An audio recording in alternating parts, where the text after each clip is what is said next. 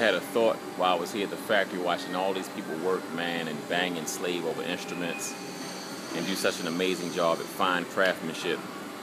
Hey, Dontae, what's your name? Rude. Rude, I was looking for you. Good to see you, man. Thank you. This is Rude, everybody.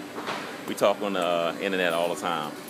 And I'm glad to finally meet you. Oh, my goodness. I was just saying on the camera, it's so amazing to see this many people working. You know, you look throughout the factory, you see everybody putting stuff together. It's getting bigger and bigger. And it's getting bigger, right? And to not be inspired, you know, to play, you feel like stupid. You know, you feel like you really want to practice your instrument and work hard because these people are sitting here working hard so that you have an amazing instrument.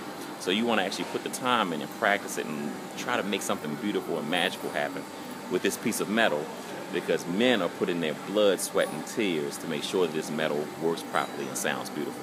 So that's an interesting thought, you know, when you're playing your instrument. So many people put their sweat, blood, and tears in it. You know, their hard man hours into making an instrument what it is.